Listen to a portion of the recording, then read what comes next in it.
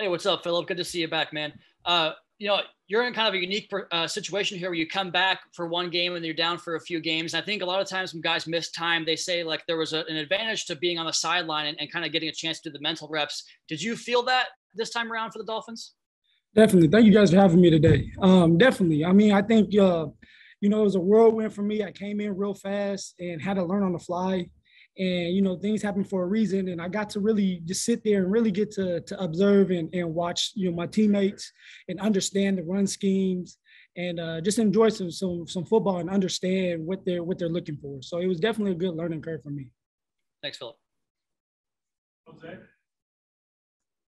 Thank you. Phillip, you haven't been here for too long, but I wanted to ask you about the one day at a time mentality from Brian Flores. Why do you think this is working for this team? Thank you. Yeah, it's definitely working because we're focusing on that one day. Pretty much like today, we just focus on Wednesday practice. Now we're going to go into Zoom meetings here later on. We're going to focus on that. We're going to get better. We're going to watch film, and we're going to understand what we did wrong and what we did right, and we're going to continue to move forward from there. And that's the kind of focus and the mindset you have to have in this league, because you can't take days off, because every day counts and every day matters leading up into Monday night. So that mentality that my teammates, show every day, the coaches show every day, it's a great mentality, and you're seeing it day in and day out, and you're seeing it on Sundays. So we just got to keep doing that. Hi, Phillip. Following up on Travis's question, the flip side to being able to sit back and watch and learn while you were away is that you come here, you were able to play like a couple of days after you get picked up. And then now it's been November 28th since your last game. And so how difficult has that been to deal with, and how antsy are you to get back on the field? Yeah, I'm very antsy. I'm very excited. I was by here to just help the team, and that's any way I can do so, and you can't help the team by, sitting there watching, but definitely took a lot out of it. But yeah, I'm excited. I'm very excited to be back and do what I'm supposed to do whatever that is at whatever time, and go from there. I want to help this team win, and they deserve the wins. The Miami fans deserve this, so we need to go out there and we need to execute. If I may follow up, what were you able to do while you were on the COVID list in terms of being able to stay physically ready? Oh, I mean, push-ups, setups, the Zoom meetings, mentally, it's true. A lot of times, everybody's physically gifted in this league, but a lot of times I would say 90% of it is mentally. Mentally, are you brought into it? Are you dialed up to what's going on, seeing things like that's, very important. And I think that, even though you're not physically out there, you mentally got to take a mental sweat, mental, fatigue yourself with that, so that when it's time for you to go out there, you can execute. Thank you. Joe?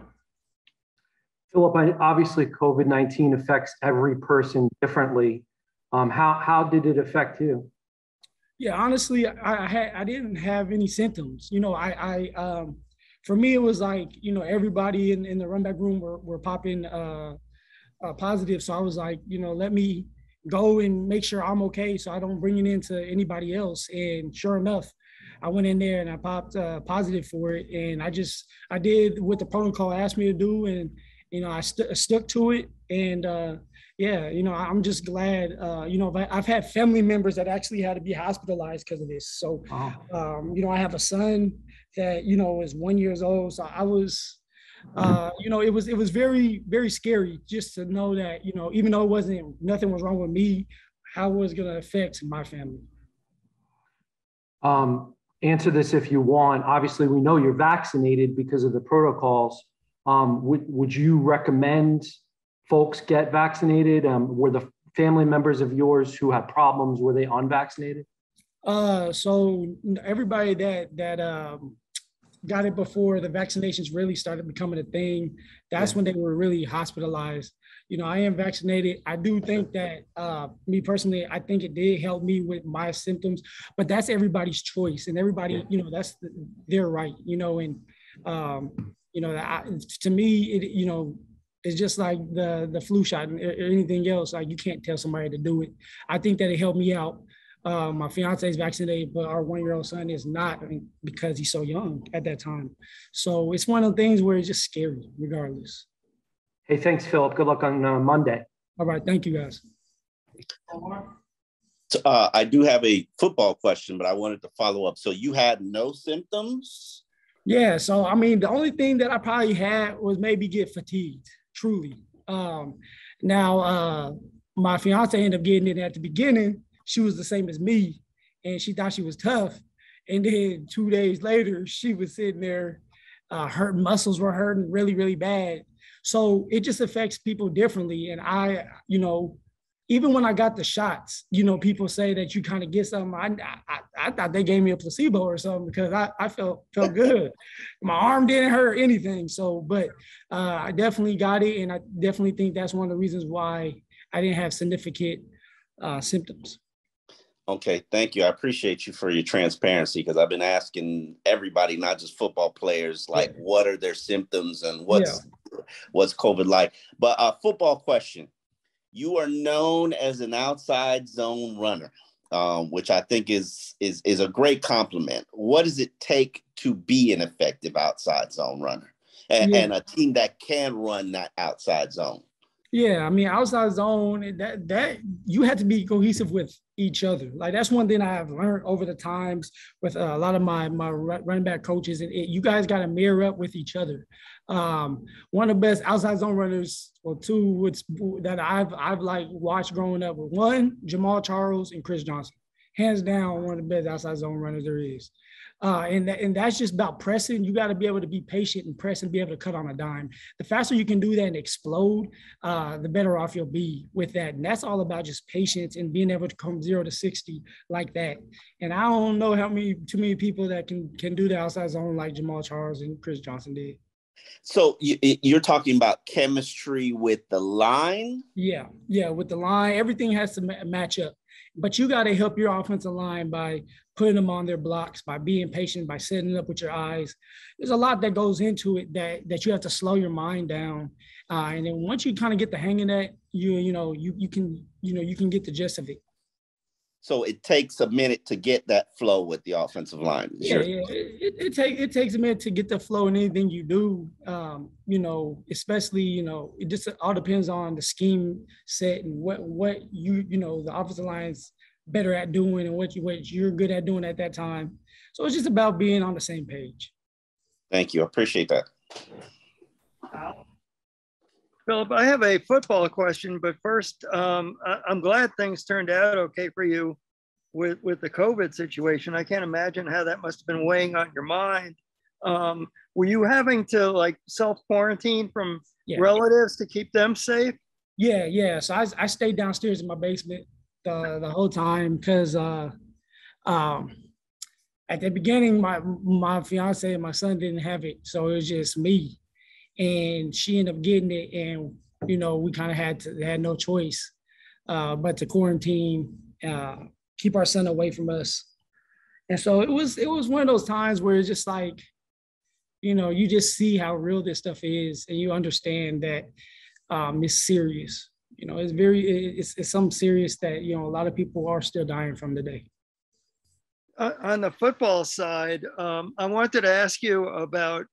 Watching the team this past Sunday, the running game really came alive. It was the best running performance this team has had all year. I wanted to get your views on how the running game is starting to come together. And also Duke Johnson putting up 107. You must have been happy to see what Duke was able to do. Yeah, definitely. Duke has been in the league for a long time. And actually, me and Duke came from Houston. So we had a lot of Houston stories to tell each other. But Duke has been, like I said, people look at Duke and I think that they see Duke because he can catch the ball well, but they don't get to really see that he really is a hard-nosed runner. I mean, think about when he was at the University of Miami, that's what he did best. And for us, I think it's just a mentality thing. I think that it's breaking tackles, it's offensive line moving down, getting on the to the secondary. It's about finishing blocks. It's about finishing runs. That over time, if you do that enough, you can wear a defense down, and you can get that momentum going. And I think that that's what you're seeing with the Jets. And Duke did a hell of a job of doing that, bringing some juice and breaking tackles. And as a running back, you have to be able to do that. To move the chains, you got to do that extra effort, man. And that extra effort, that's what you see out there, and that's how you get wins. Seeing him in this past game, I'm a little perplexed on how the first thing you think of when you think of Duke is not for that determined running, that power running that he does. Do people underestimate that? I think for people, I don't think people understand how big Duke really is. Like, I think Duke is like 210. He's strong, he's patient, and he can catch. And I think that for people, it's like Duke was hungry.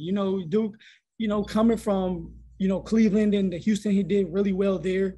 And then he had to sit out for a little while and then get an opportunity to be in his home state. I know how it is to be able to play at your home state and get that juice flowing. It's a great thing. And I'm glad that Duke was able to have that experience at home. There's no better feeling than that. And I think that, he took it, he ran with it. And, it was really good to see. I'm excited for Duke. And, you're going to see it moving forward from him. He's going to give me everything he got. And, that's all you can ask for any of us, especially, Duke coming in kind of like I did, where we just came out of nowhere and had to learn the system. And, it was good to see. Great, thank you. Last question here, Travis. Hey, Phillip, kind of the converse of Omar's question there. The Saints, they're pretty loaded at all three levels in the middle of their defense with Onyemata and Demario Davis and Malcolm Jenkins, and the names go on and on. What kind of challenges do those guys present you on the interior in the running game? Yeah, Saints are a physical team. They're physical, they're sound, they're aggressive, and they've been together for a very long time. The Saints have been through a lot of ups and downs. They've seen it all. They have went through heartbroken times. So as a team, collectively, they share that bond, which is very special, and it's hard to break. And that's why that defense is what they are today. For us, we're gonna have to go out there and we're just gonna have to play football. It's gonna be a hard hitting game. Monday night, everybody's gonna be watching, and at the end of the day, you're gonna have to bring your helmet and bring your pads, and it's gonna be like one of those games where, last man's gonna be standing at the end of it, and